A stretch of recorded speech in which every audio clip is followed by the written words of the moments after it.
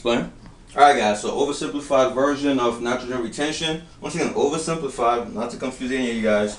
If you want more details, I'll make a separate video explaining all the little, fancy shit. Anyway, there goes the cell. Once again, protein synthesis is taking place, right? Good job. Your body's trying to synthesize protein, right? That's all it means. Protein synthesis, your body's synthesizing proteins to build muscle, right? So there goes the nitrogen I mentioned earlier. Obviously, it's bound to. It's not just nitrogen floating around, right? It's in an amino acid, whatever. So there goes the cell, the muscle cell right here. Right? The nitrogen is going in. What testosterone does, steroids, sounds familiar to a lot of you fuckers.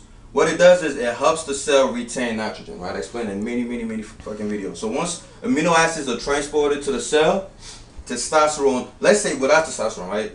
Nitrogen is, amino acids going to the cell. Some is, some are inside being synthesized, some are being wasted. I put other shit, right? It's going to urea, being useful. Amino acids can be used for many different things, right? Gluconeogenesis, blah blah blah. And the funny thing is, people forget that your body doesn't just have muscle tissue. It has a lot of different tissue that also needs protein. So anyway, there goes the muscle cell, and the nitrogen is being transported there, right? Amino acids.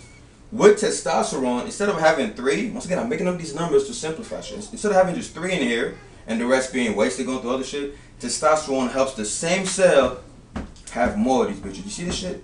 More nitrogen allowed to be concentrated within the cell. And what does that do? That increases protein synthesis. That speeds up protein synthesis. So more is being used, less is being wasted towards other shit. So what do you happen? So what happens? So what happens to you? You end up looking like Phil Heath and shit, right? The muscle keeps growing and growing and growing and growing. That's why I told you in the other video, right?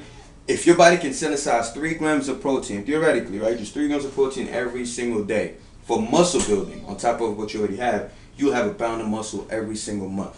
That's 12 pounds of muscle at the end of the year. So if you eat a piece of chicken, let's say it's a piece of chicken, and this is, let's say 20 grams of protein, right? Chicken breast, 23 grams of protein. If your body can use just 3 grams out of that protein, right? And synthesize it for new, additional muscle tissue every single day, at the end of the month, you have a pound of muscle. So that tells you guys that at the end, for the last 3, 4, 5 months, if you haven't been putting on a pound of pure muscle, not fat or whatever water weight, if you're putting on a pound of pure muscle every month, it simply means that that chicken breast you're eating, not even 3 grams is going towards the synthesizing of new muscle tissue and keeping it there.